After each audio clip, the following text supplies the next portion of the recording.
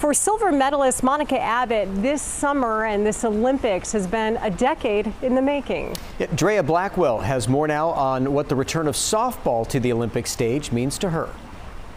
Softball is returning to the Olympic Games, back on the schedule for the first time since 2008. And for Salinas native and softball superstar Monica Abbott, that means another shot at gold.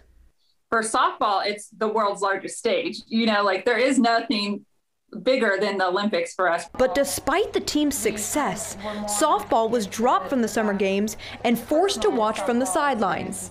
I'm watching, all these Olympic committees like not voting softball in, and like every single time it was just like tears and heartbreak.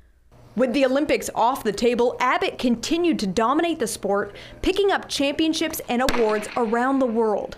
And then, after 8 long years, the International Olympic Committee announced that softball would return to the lineup for the 2020 Summer Games in Tokyo. When they announced it, I was cheering in the middle of the airport and crying at the same time.